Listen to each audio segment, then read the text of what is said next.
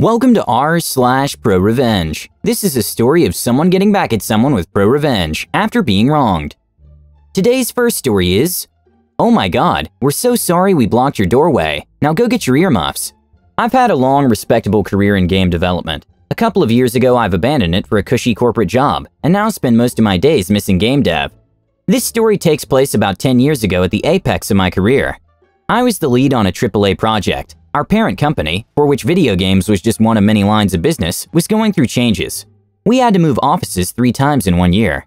Second of the 3 moves, always intended to be temporary, put us into the basement of an older building, long occupied by satellite departments not involved with development. The basement we were given had been empty for years, save for the most distant office. You entered the basement through a dimly lit staircase.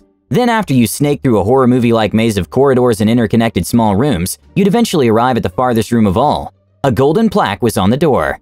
Trademark Compliance Department. Literally no one knew I was ever aware of trademark compliance, even though trademarks were a pretty important part of everything we did.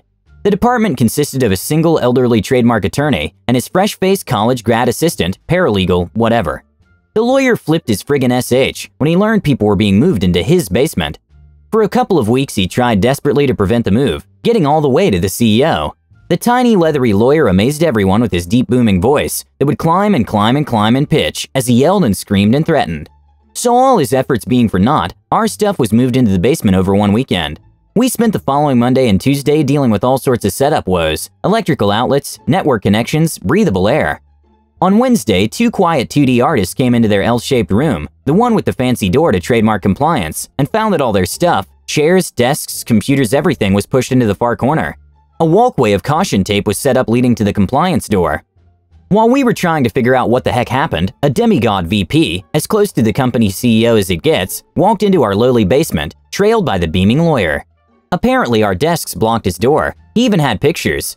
The demigod hadn't seen them prior to walking down. Once he saw dozens and dozens of close-ups of the desk corner, the VP's face grew less certain. Our desk was blocking his doorway by less than an inch on the side with the hinges. The doorway opened from the desk. I'm guessing even when open at 90 degrees, the edge of the door was about as wide as the protruding part of the desk. In other words, it was technically blocking the doorway, but no more so than the door itself. Non-committal as always, the demigod instructed us to make sure all pathways were clear at all times, and that he expected this would be the last time he had to get involved. I'm generally a people pleaser. I can even sympathize with an old guy freaking out when a gaggle of man-children in ironic t-shirts wreck his long-established way of life. I figured it was time to modify the seating chart. 2 people would be a pretty tight fit for that weird room, and I also didn't want my quiet flower child artists anywhere near that loon. I apologized to the lawyer and told him I was moving 2 people out and moving just 1 person in, making sure it was as uncluttered as possible. I had 2 potential candidates in mind, and while leaning strongly towards one, I considered a milder option in case the lawyer turned out to be an alright guy after all. The lawyer answered my apology with a triumphant "serves you right," and a "that's what you get for messing with adults," and "welcome to the real world, and this is far from over." He then ordered me to wait right here and came out with a tape measure. We snaked through his entire path from the staircase to his office, measuring clearance from desks and chairs and people's items, and the lawyer booped desks and monitors and garbage cans, and pushed people sitting in their chairs as if they were garbage cans. He crawled on the floor and marked out no man's land in chalk. No one was ever allowed to block his pathway, or he'd have everyone's jobs. Once all the lines were drawn and the lawyer retreated to his fortress of smugness, I knew our slightly unhinged physics programmer with his anime posters and the loud clank of his mechanical keyboard would not be moving to the room after all.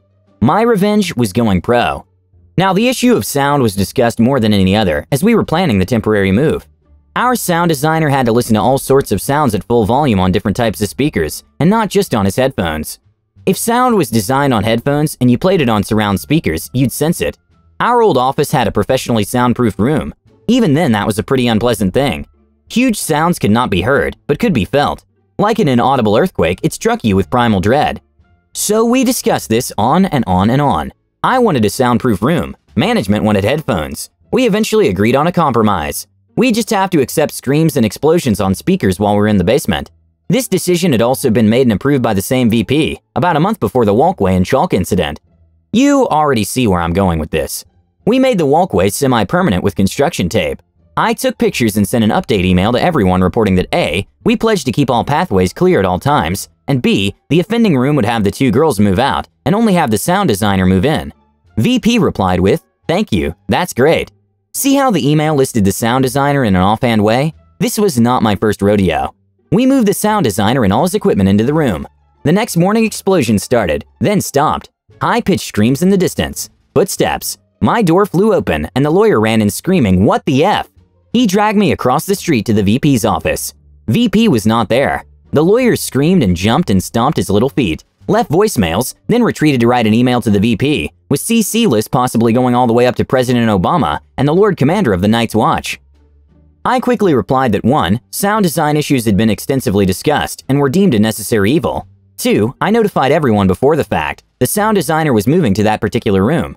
And 3. If I had to keep moving people around every day, I wouldn't be able to hit my milestones. VP replied the next morning, saying he's right about milestones. Besides, it's temporary anyway. And so for the next 7 months, compliance department was subjected to 8 hours a day of non-stop explosions, gunfire, screams, grunts, engine roar, and wet thuds. Once released, our game's sound design was singled out for praise in multiple reviews. I put the lawyer's name somewhere in the midst of the thank you section in the credits. The second story is, someone stole $25K from me. It ended costing him $500,000. A preamble. I was married to a very OCD and pragmatic man. For example, for him, a big romantic gesture had been to leave me alone for 24 hours at the hospital, right after I had our son, so he could go pay bills and mow the lawn. 20 years later, I do understand he really did express love this way, but that's another story. I was in dire need of physical contacts because he'd never touched me, unless he wanted very bland sex, and also never ever kissed me. The story is not about him, it's only a preamble. So I divorced him, not just for what's above, mind you. I felt alone and unloved in this relationship. I just wrote about it to explain the state of mind I was in when I met this other person that we'll call PS. PS was the total opposite. He was very in tune with his emotions. He was very, very intense. This will be important later. He really expressed love like I thought I needed. On our first date, the waitress asked how long we had been together since he was so into me and touching me. He made me feel amazing. He had a huge house and a rather flashy lifestyle, so I assumed he was really well off. He told me he owned a car wash and a phone marketing company. Fast forward a bit. At this point, we had been dating for about a year, and he had just asked me and my son to move in with him. I wasn't 100% sure, but he prepared the room for my son nonetheless. As I started spending more time in his house, still keeping mine, I also started to see strange behavior. He'd be up all night, but sleep all day.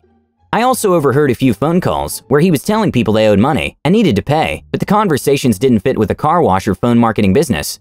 At some point, he told me he was having money problems. He said huge clients were late in paying and that it was jeopardizing his house payments. So I, stupid me, offered to help. I'm missing a part of this story because it started as me offering help with the house, since we were there a lot. Still had my house though, but it ended up with me lending him $25K. I cannot for the life of me remember that progression. The loan was supposed to be for 3 weeks, he said. I'd have it all back in 3 weeks. 3 weeks. That $25K came from my retirement savings and son's college money, so I had to pay a fine to access it. It's also money it took me 10 years to put aside. That money was very important to me. During those 3 weeks, I went out to have drinks with my friends and found him on a date with another woman. I saw him French kissing another woman. I said nothing, went to his house, packed my SH and left. So anyway, I thought he'd be an adult and would still reimburse the $25K at the end of this 3 weeks. Big mistake. Someone I knew told me he was glad I left and proceeded to tell me about him. He said PS was a junkie, hooked on GHB, hence why he was so intense and so into his emotions. That also explained the erratic sleep and night patterns, but the final blow was when he told me PS was also a con man, a specialist in defrauding older people by phone, his so-called phone marketing company. In the beginning, I wasn't sure I believed it, but then bits of what I had overheard in the last year started to make sense, and I realized it was all true. Back to this later. I tried having my money back many different ways. None worked. I was at the end of my rope, and since it was in my years post-divorce, and right after the 2008 to 2009 economic crash as well, I was poor as heck. So this is what I did. First, he had given me access to pay bills online, not to his bank accounts, but to his emails, so I was able to investigate all his accounts with the same password. I printed and screenshotted every little bit of information relating to money. I found proof that he was indeed scamming people, and found the people he worked with, and even the name of the person at Western Union who facilitated the money transfer. I found out he was an organized criminal. I also found out he did this between the two countries. I started preparing Strike 1. Strike 1. So for Strike 1, I printed his face and the face of everyone working for and with him from their online profiles in defrauding people and left hundreds of flyers in his neighborhood. I also called the hotline for financial crime prevention in both the countries and gave very specific details and names. Know that even if he had given me the money, this goes against my core values, and I would have done the same thing either way. At this point, I was preparing strike 2, too. Strike 2. I was dumb in lending him money, but at least I did it the right way. I wrote a check. I didn't do cash. I wanted proof just in case. It would turn out to be a great idea. On the check, I had written that it was a loan. Thank you, Judge Judy, for this tip. Since he didn't pay me back, I prepared an invoice and sent it to me from his hacked email. When the time came to do my taxes, I filed the $25K as an expense using this invoice. I have many freelancers. I slid him as one of them, and it passed. Don't ask me how I got his social security number. I can't remember, but I ended up having access to it, so ratted him out to the IRS for hiding income. I found out later through friends that the IRS started investigating him for unpaid taxes. I heard he had to pay 38% taxes on that $25K, plus pay a 20% fine for not declaring income.